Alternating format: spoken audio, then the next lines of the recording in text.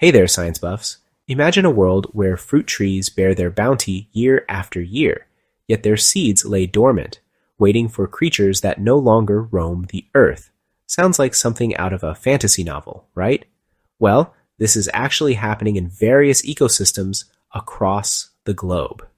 These plants, known as evolutionary anachronisms, continue to produce fruits that were once dispersed by now extinct animals. Before humans took center stage, megafauna, like mammoths, giant sloths, and woolly rhinoceroses, roamed the earth. These massive creatures played a crucial role in shaping their ecosystems. Many plants evolved alongside these giants, developing fruits perfectly suited for consumption and dispersal by such large animals. Today, these plants bear marks of a bygone era, with fruits that often seem oversized or oddly shaped for the animals currently around. Take the avocado, for instance. This creamy fruit, a favorite in modern cuisine, is a prime example of an evolutionary anachronism.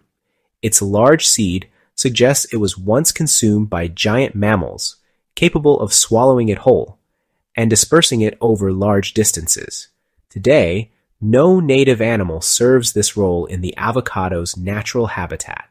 Although humans have adopted the fruit for cultivation, the avocado's original evolutionary partner is long extinct.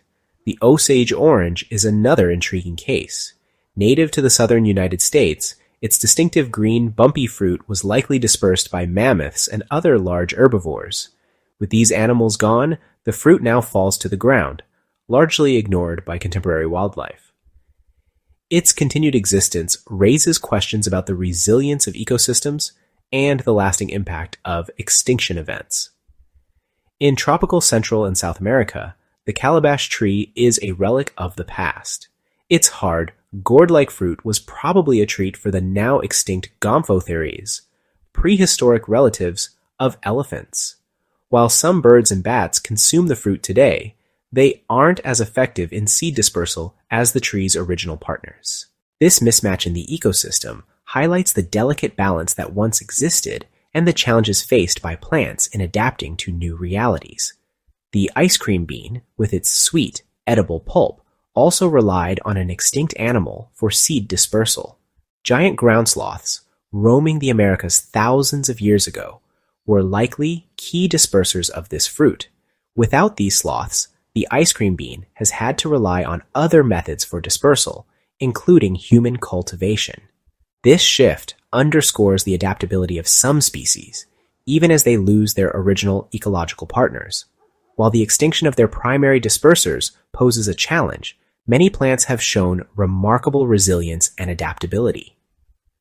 Some have developed alternative methods of seed dispersal, like water or wind, while others have formed new partnerships with animals. These adaptations highlight the dynamic nature of ecosystems and the ongoing dance of evolution in response to environmental changes. In a twist of fate, humans have become vital dispersers of many of these ancient fruits.